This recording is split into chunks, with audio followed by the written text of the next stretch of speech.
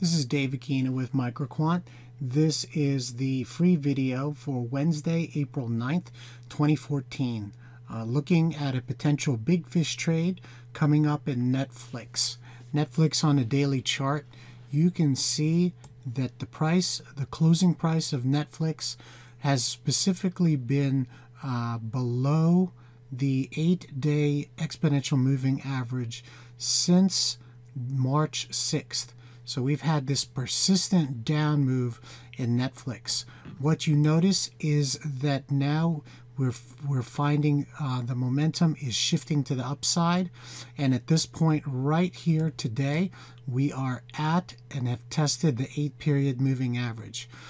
What I am looking for is a pullback or a snap back higher in Netflix, at least to test the 371 level, potentially the 21-day moving average, or maybe even the 50-day moving average.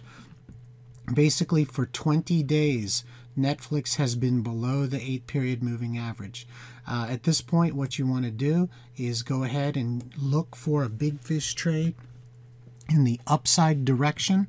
The potential move in this can span anywhere from $20, $25, maybe even $30 to the upside. Netflix is a big stock, currently priced at $351, and that type of move would easily be a 10% move to the upside. Again, it's no major change in the downside momentum of this.